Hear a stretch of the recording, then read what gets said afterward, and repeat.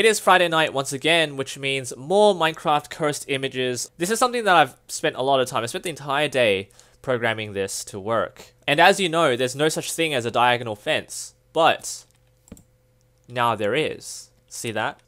Alright, so just so you know, there's no such thing as a diagonal fence. Once you place a fence on this slab, this is what happens, but this is clearly wrong. You shouldn't have a fence like this. That doesn't make any sense. It wouldn't be supported. And it works on this side too. So now we can cordon off one side, like so, and it looks so much nicer. Wish we had fences like this. This is a cursed image. It's not meant to look nice, okay? Let's just keep going. Oh. I made it work that way too. I'm not stupid. That wasn't a mistake. I decided that, you know, I tried to catch you guys off guard. I failed. Alright, let's keep going.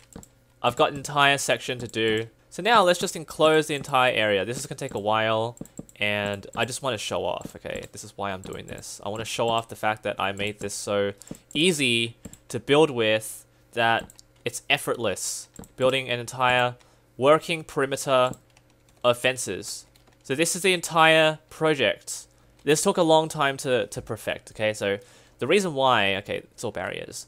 But the reason why it took so long is that, you know, it has to look like it's connecting, and I still struggled with that. Nevertheless, from afar, it definitely looks convincing, and I had to, you know, make sure I've covered every single angle and every single fence type. Not the fence types like dark oak, I've only done it with oak, but I wanted to make sure I had this side covered, this side covered, this side covered, the up and down one, and I guess all the angles, so north, south, east, and west. And if I jump into spectator mode, you can actually not even tell that I'm using armor stand arms, and this is actually a torch. You're looking at a torch right now, but it's been blown up. It's sized up. Now, I did say I didn't want to use custom block models, and I still haven't. I've just increased the scaling of the torch, and this is a torch on a slab, which is still impossible, so get that right. I also spent a long time thinking of a segue into beds, but I decided, why not? Let's just do it. This is a bed. This is a 50 size bed. 50 blocks, I guess, and I scaled it up 25 times. So a bed being 2 blocks, I've sized it up. This is a very long bed. Now, it doesn't even have any legs here because I took them out. Now, this is physically impossible. With the amount of weight of this bed, it should be, you know, sloping down.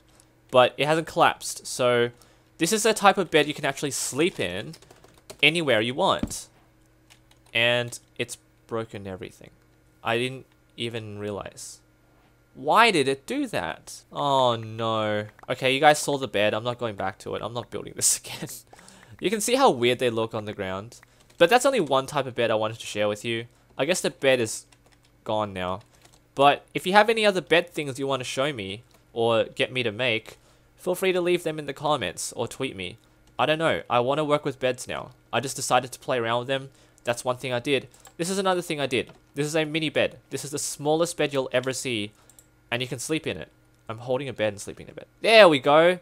You can see it. I'm sleeping on a small bed.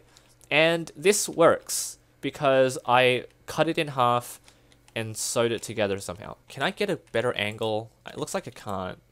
No. That's the best you can do. Alright. Anyway, thank you all for watching. Leave a like, subscribe for more creative content and cursed images. I love this series so much. Thank you all for watching. Take care.